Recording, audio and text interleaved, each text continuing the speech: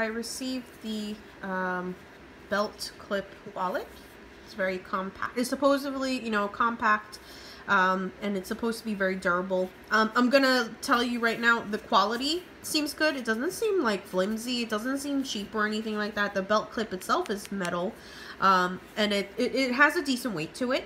It has rubber band on the top, the bottom, and one of the sides, and where like the divot is, you're supposed to push the cards out, and then you can grab the cards on from the other side and pull it out.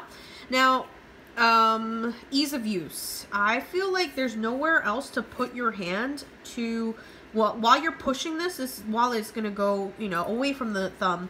There's nowhere to, like, kind of grip in order to make sure you're holding the wallet and not the cards.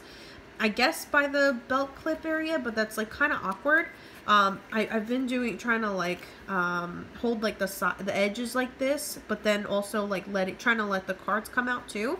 It's a little annoying to get used to, but I'm sure once you start using this, you'll get used to it. Now, when I do push all the cards out, and you go through your cards and take out whichever one you want, or you take the entire card deck out, in order to put the cards back in, I notice it's harder to put the entire deck back in all at once. You have to put one at a time back in, which was a little annoying.